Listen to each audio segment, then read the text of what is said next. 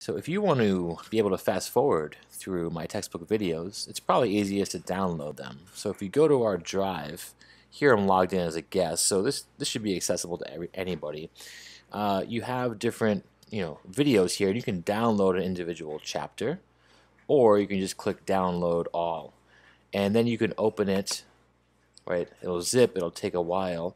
Then you can open it with whatever media player you're using. I tend to find that VLC is probably the most powerful media player out there and most useful, and it works. It's open source, it plays everything, and that'll basically guarantee that you can scrub through the videos and watch them at a pace that works for you. The download, of course, could take a while, but once you've downloaded it, you're good to go. And you can also download individual videos. Let's say you download all of chapter 6, but then I update it.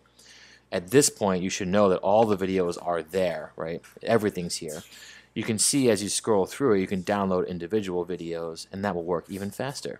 Thank you.